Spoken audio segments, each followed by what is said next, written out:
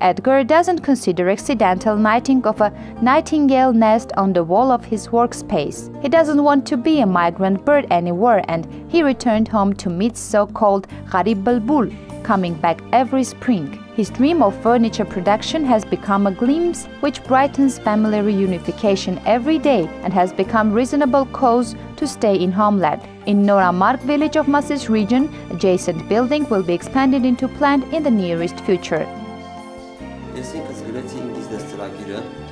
I submitted my business proposal, though like many Armenians, I was very skeptical. It is impossible that they can give me 5 million worth of equipment. However, I realized that justice exists, and one can get support. We couldn't organize a production because we did not have modern machines to produce and have accessed the market. My business program succeeded. I got a trendy new generation milling machine that will satisfy any capricious customer. Quality, speed and safety. The second machine, Super Max 19.0 sewing machine, is on the way. My father was also in Russia. He joined me 2 months ago, and my brother will come in 10 days. He was very happy to know about this program. We want to stay in our country, to create here, in our homeland. We want to develop our local production and invest our talent in our country.